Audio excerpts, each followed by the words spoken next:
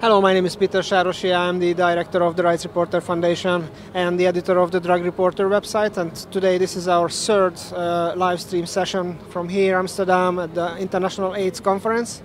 And today we will discuss something which is usually overlooked at HIV conferences, and it's about criminalization of drug users and drug policy reform.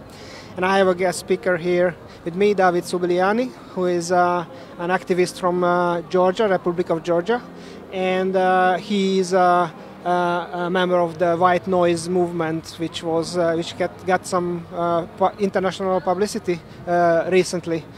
So, David, we know that Georgia is actually has one of the most repressive drug policies, and I just saw some data that in the past 7 years, there were 300,000 people were street drug tested.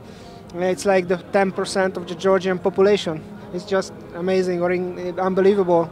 How did you get here? I mean, why Georgia is so repressive in that? Where this repression is coming from? Thank you, Peter. And first of all, I want to thank you for what you do, because you bring news and reports from very macroscopic perspective to all of us, and let us, reflect on regional things and global things, and not only working on local sense. And that's a very important piece of work you are doing, and full support from activists on that. And thanks for inviting me also. And well, I don't know why Georgia got so strict drug policy, but I mean, after breaking down Soviet Union, we had a number of civil wars, and we had breakaway regions, South Ossetia, Abkhazia, which Russia has later announced as independent countries, and we had basically a war with Russia. And during those times, the heroin supply was at its maximum, I think, and every family had someone sent to war, fighting for a home country. Many of those people got on drugs, and heroin's been supplied easily through the conflict zones with the help of the militaries from both sides, and Russian Federation, I guess, also.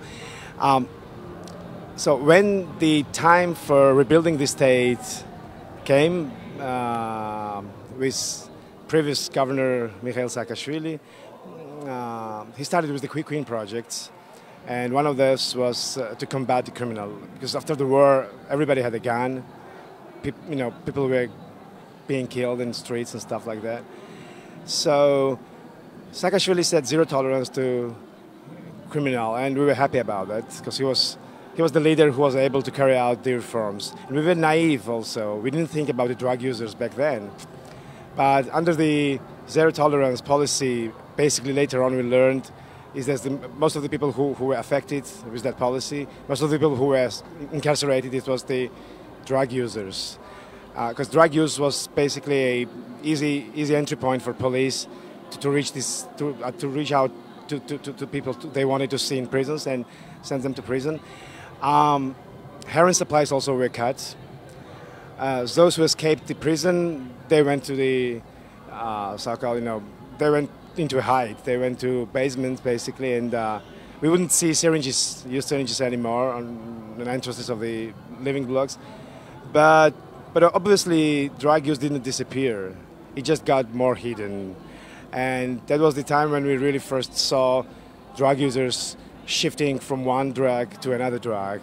And usually, as it happens, the other drug that people are forced to go to is this more poisonous, having worse effect on the health of these people. We had desomorphine, like the so-called crocodile, well known in our region. Basically, it's a drug that's prepared in a kitchen-like environment, with a lot of risks of making a mistake somewhere and having a final product very poisonous. So a lot of people lost their lives or their health, And general attitude also from public was that, the drug use is something really horrible, something really bad. It took us more than a decade to create the awareness. And it wasn't easy because in his previous government, it wasn't really okay to come up on the street and demand a decriminalization or something like that. Max would write a petition or something, and nobody would pay attention. There were some NGOs, of course, who were working, but their voices were not really heard. And there were also drug user associations that came as part of the bigger umbrella global fund initiative to combat the HIV and Hep C.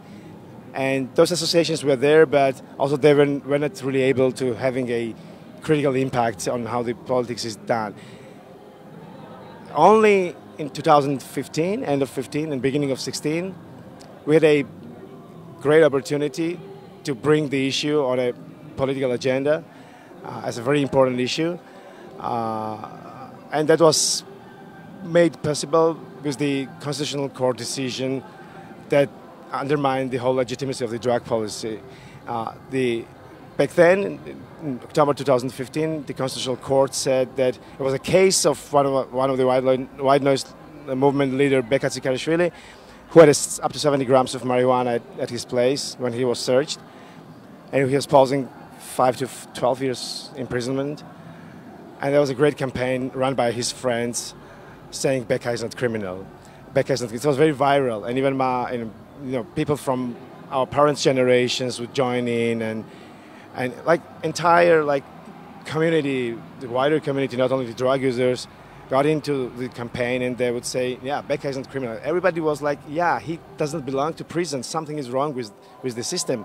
Now, this case turned out to be the most crucial one, that changed everything, that really allowing us to run the advocacy programs later on and campaigns. And Constitutional Court said, yeah, this guy doesn't belong to prison. The law that sends him to prison is against the Constitution. And that was the biggest achievement that really crafted the whole shape and shaped the whole campaign later on. That was also the beginning of white noise movement. The whole idea of establishing an organization and a movement that can achieve the decriminalization of drug users, not drugs, as many people say. We saw that was a feasible project because we had enough arguments generated locally, but also internationally. But also we had this legal provision from Constitutional Court that was giving a leverage for our future campaigns. So we said, okay, something we didn't believe was ever possible, we can do it now. We can do it now, and once we got Beka saved, we realized that we can do a bigger project. So we said, let's do white noise, and it was Beka's idea to call it white noise. White noise is when you turn a TV to a channel where you don't get a signal and it's really unpleasant, really uncomfortable, you have to turn it down. That's the white noise. We said we will make a noise that will be totally uncomfortable for you guys, the government, the society, general society. I mean, they needed to listen to what we were talking about. And it worked partially. We didn't get decriminalization yet, but what we really got, and maybe more importantly, it's more important, is the support from general public. I wouldn't say we have 80% support or 90% support, but the last two polls that were carried out by independent organizations show that more than 50% of population is in favor of decriminalization and depenalization, removing criminal sanctions, removing prison sanctions from just being a drug user. And being a drug user means consuming a drug and having a drug in certain amounts that can be seen as an adequate amount. And so these two basically articles, drug use and drug possession, should become decriminalized, and that the project is now ongoing. It's a bit slow project, but we are hopeful that we will get there. I gave a long answer, sorry. No problem. How can we just imagine how this street drug tests happening in Georgia? How do they happen? Someone is walking on the street and the policeman comes and just picks you up and takes you to the police station. How do they select people? Anybody can be a victim, or how does it work? Good question, because we always talk about some stuff that goes on in our home country, but that's really hard to imagine. Because really, we would say sometimes that this street testing, this massive street testing, proactive one, was the Georgian know-how to the war on drugs, the worldwide war on drugs. Georgia also contributed greatly to that war with that innovation. Basically, it was with zero tolerance policy. Once Demisha Saakashvili said, everybody to prison, everyone to prison, and they needed mechanisms to get that. I mean, people who were like obvious drug users and were part of the dealing or whatever, they were tackled first. But they needed to fill up the prison. So what you do then, you start looking into people's organisms and molecules and cells and see the remainings of illicit drugs there. So they came up with the idea to massively test people on the street, and they would do numbers like 50,000, 40,000 a year. That's like 1-2% of population. Most of these people are males, young males. Something that you suspect could fall in most of the drug users might fall in. And it was totally up to policemen's subjective individual doubt by looking at you. If I'm a policeman, I look at you and say, oh, I think he might be on drugs or he might be a drug user. So I come and I have all right to take you, to stop you from where you're going. Maybe you have an appointment. Maybe you're going to an airport to fly somewhere. They wouldn't care. They would say, just follow us to a testing unit. You get tested there. If it's the first time that they find it's an administrative offense, you pay $500. That's like around €200 maybe. And the second time, within a year, that would be a criminal offense, possibly sending you to prison. So what we really realized later on, looking into statistics, was that there was a growing trend of policemen coming back to people whom they detected once having a drug use incident, and they would try to reach these people again within 1 year, with the hope to criminalize them. Because of course, policemen also know that people who use drugs do not stop using drugs just because they had a interaction at one point with police forces. They wouldn't stop using drugs. So that was a good opportunity for them, where they could kind of fill up the statistics. So we would see people arrested on like 2 days remaining until this one year gap goes by. So like policemen really looking into records and saying, okay, whose term is expiring, and we would just knock their door and say, we have a doubt that you have a drug. So that was really horrible. And later on, when Georgia was joining EU, I think it's East Neighborhood, what is it called? East European Neighborhood Project, something, or it was was economic. Okay, I will say it again. At some point, there was international pressure also. Georgia was joining some international treaties with the European Union. And as part of the conditionality was to review this mechanism. But basically what Georgia did said that, okay, policeman is not really allowed anymore to take a subjective initiative, just by his own doubt to check someone. So that's removed. But the mechanism they implemented doesn't really change much. They said that there should be an so-called operative information. They should have some indication from someone that I have a drug in order for them to be able to come to me and look into my urine. It didn't change because they would easily get that operative information. If two policemen are walking by, one would call the central police unit saying that I saw drug users there. So the record would be there. The other policeman would immediately go and say there is a record that you might be a drug user. So basically nothing really changed. What really happened later on is that activists found a possibility within the Constitution, one of the articles of the Constitution saying that you are entitled not to give a testimony that can be used against you. And that was like extended, that principle was extended to the biological sample as well. So you are entitled not to give a biological sample if that can be used against you. And we had a precedent like that, and court allowed that. So that we started to advocate, and we started to give the information that no, you have all rights not to cooperate with police on that case if they want your urine. But obviously, many people, especially young people who have had no experience of dealing with police, they are so frightened when it's the first time police arrest you. You just want to cooperate with them, and then they have the good policeman, bad policeman, you know, good cop, bad cop system that heavyweight. So just you better do that. Otherwise, your brothers, sisters, family members, neighbors, everyone will hear, and we will continue pressurizing on you. So you just better do that. So still, many people would cooperate. It's so hard for us, but as the numbers were growing on our side, people not cooperating, because we white noise also would go there. We would not let anyone behind. We would just go to these testing units with video cameras and Facebook Live present.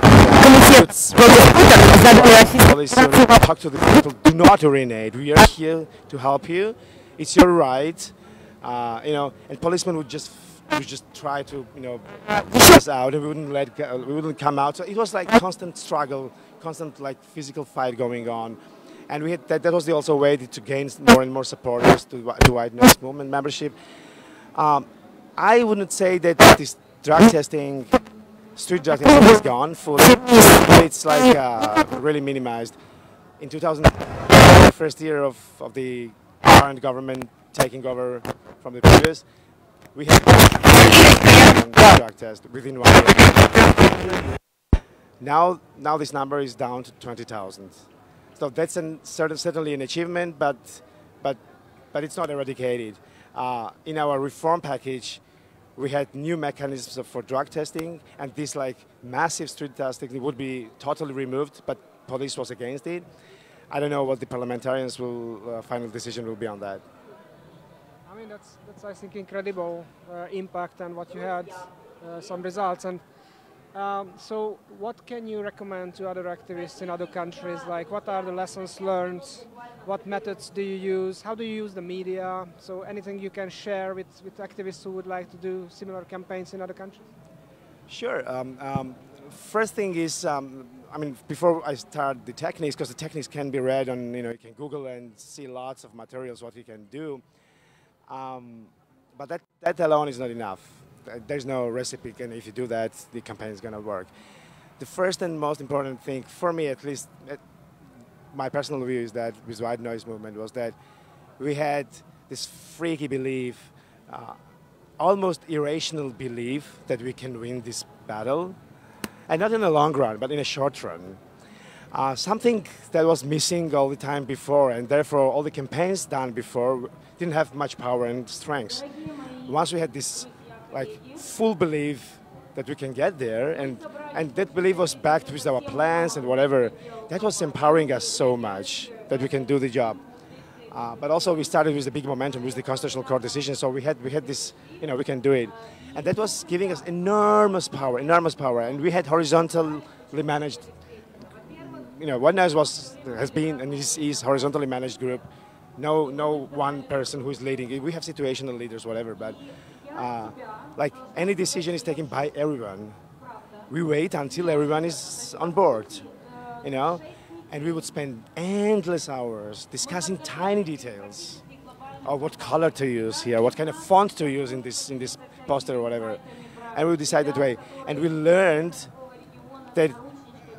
on the way that in order your decisions to have any impact, those decisions should be backed with participation, with real meaningful involvement of people who are around, who are kind of stakeholders of the initiative.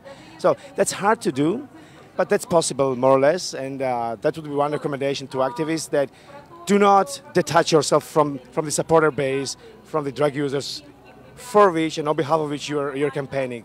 Just always have them with strong say in your final decisions. This way, your steps will be really powerful. And at some point, we really realized that the power was with us. We really were feeling that power, and we would say we are a power center now. And because we have more than 2% of people following our page, so we said, whatever we say, it counts. Politicians are commenting on that. So it's like at some point we become a real power center that's seen from above. And then it's much easier to follow the steps you might hear on any website regarding how to do the good campaign. Otherwise, social media, of course. We live in the 21st century. It's hard for us, it's costly for us to reach everyone. So we can use, and we have to use the social media and technology that's given to us in a good way, in a nice way, to reach these people. But the trap here is that do not rely on social media only, because you might at points live in a bubble. Because your social media environment might give you an impression that the country is going this way or thinking that way.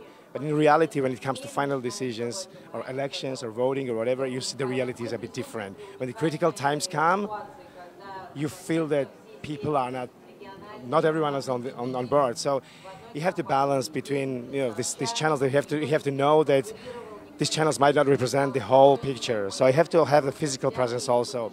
We would spend a lot of time meeting students, club goers, injecting drug users with the associations, LGBT people, environmentalists. And later on we started to realize that these people started to come on our events also. There was a great cross-solidarity. So the recommendation number 2 would be like, find synergies, find possibilities to show empathy, to receive empathy, because that's the most valuable thing that you have in your activism, like appreciation from people. That's what gives you a power to stand up at 5 a.m. if there is an urgent call, to leave everything behind and go to policy unit and fight for someone. And something we have done a lot of times, and something that helped Red Noise to grow a lot. Even when we had parties, like on weekends, and we all love partying or whatever, at some point we would say, someone needs to stay sober tonight, because there might be a case that someone is arrested. So what we say then, I wasn't able to come because I was high, be responsible. Because if you've taken this responsibility, you have to be there. And that's a very costly thing. I have a family, 3 kids, wife. I had a well-paid job, extremely well-paid job, which I left because I thought that I needed to put more time to activism, like 100% in there. I wasn't able to see my kids all the time, and I was always tired with that. But I had enormous energy, really spending day and night working for the idea. So unless you get that kind of sparkle, unless you're infected massively with activism, your activism is not going to lead you anywhere. And once you get infected, there is no Control Z from there. You stay there. So that's the thing. And the recommendation again to activism, something really important from my own experience, is that when times go and important changes are not materialized yet, you might get moments of frustration. You might become a bit, you might lose the belief you had in the beginning. And that's what the system wants. The system wants you to see without that belief, without that crazy sparkle that fills you up with the energy. Because when you are not filled up with an energy, it's so much easier for them to shut you down. So try to have that in mind. Try to renew the team of activists and supporters so that there is always fresh energy there. Because when you are tired, you might need a break. Really, I need a break sometimes to come back with your great energy. So plan for a long term rather than like 2 weeks or 1 month or 3 months or 6 months campaigning. Because the thing we are fighting with is a big thing, and it's not just one single project that can be carried out successfully. It's a long marathon, and I started to understand that coming on this conferences like these, where people come here for last 20, 30, 40 years, Thank you so much, and also I wish you luck with your work in the future. Let's keep up the good fight, and I hope that we can replicate that in other countries, what you are doing, because it's really amazing. So thank you very much, and thank you for those who viewed us.